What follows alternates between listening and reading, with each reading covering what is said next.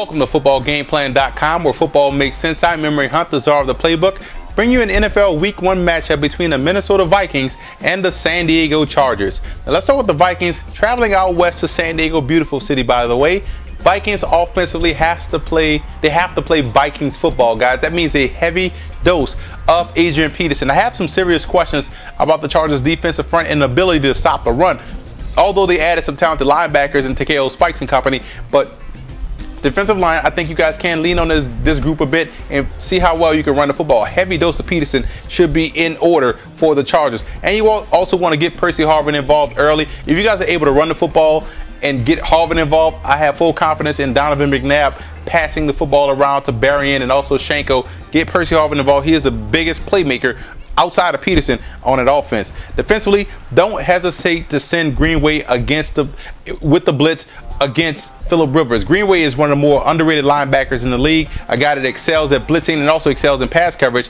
Send him at Rivers, force Rivers to get that football out of his hands quickly, and the interior defensive line of the Minnesota Vikings has to come to play. You're going to be playing without Kevin Williams. You already lost Pat Williams to retirement, so interior defense for the Vikings is going to have to be crucial in this ball game, because San Diego, if they're smart, will try to lean on you guys and try to run downhill, especially in between the tackles. So I look for those young guys at the defensive tackle spots. I mean, you bring over a great guy in Remy Adele from the Saints, so if he can step up and play halfway decent, this defensive line will be able to stay on pace, because Jared Allen is a guy that's going to get pressure on the quarterback no matter what. San Diego comes in this ball game offensively. You want to play above the rim with these defensive backs of the Minnesota Vikings. You guys have the height advantage over a lot of teams, even over a lot of NBA teams. So play above the rim on these corners of the Minnesota Vikings and get those jump ball opportunities, so you guys have that matchup advantage over their secondary. Also, stay spread out against the Vikings to keep that extra rusher outside the box, guys, because if you stay condensed, they're going to get the pressure. If you stay wide, if you stay spread out, you're going to force these guys to make a decision. They're going to have to cover, and if he's wide out and still coming, Rivers has the talent to see that guy and throw right off him where he's throw to that vacated spot. So keep these guys from blitzing you by staying in the spread formation. Defensively, Bob Sanders has to have an impact versus the run game. He has to introduce himself to Adrian Peterson this week in order to shut down what the Vikings want to do on the road running the football. So look for that matchup to be a vital one. And can a defensive line hold its own? Minnesota's coming in. You know what they're going to do. They're going to run the football. If you can hold your own against that Vikings offensive line and against their running game, you're going to have a lot of success. So the biggest challenge is up to that defensive line to step up to the plate and make plays consistently and slow down Peterson. I say stop him, slow him down, because if they're able to get that going, then everything else holds its own. They're going to be able to throw the football. McNabb is going to be able to get outside the pocket. It's going to be a dangerous day. It all starts with that defensive line and that front seven, those outside linebackers and inside backers stopping the run, at least slowing it down. Now let's look at some positional breakdowns to see who has the edge in this matchup, starting with the quarterback position. I'm going with Phillip Rivers. I like his gunslinger mentality, although McNabb is solid, but Rivers right now is playing on a higher level. I like what he brings to the table. Best running game, or best running backs, you have to look at the Vikings.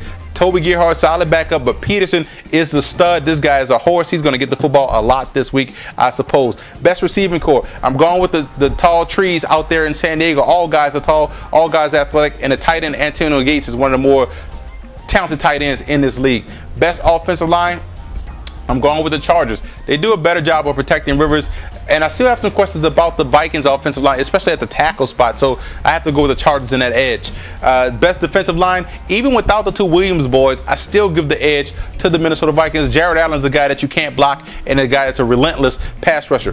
Best linebackers, I'm going with the Vikings. I like Greenway, I like Henderson, I like even his brother Henderson. So those two guys, even with the loss of Ben Lieber, are still very talented. Best secondary, very underrated secondary in San Diego. I like Bob Sanders, Weddle, and those two corners in Jammer and Kaysen. Very talented group of guys out there in San Diego. Best special teams unit, I'm going with the Vikings. Anytime you have Percy Harvin returning kicks, you have a chance to score touchdowns. I like that. And they also have some solid kickers in Ryan Longwell, and a very good kicking game as overall. X factor for the Vikings has to be Adrian Peterson. He has to control the tempo of this game, has to control the clock as well. For the Chargers, it's that ground game versus the Vikings D-line. If they can run the football, the Chargers are going to have a lot of balance and be tough to defeat.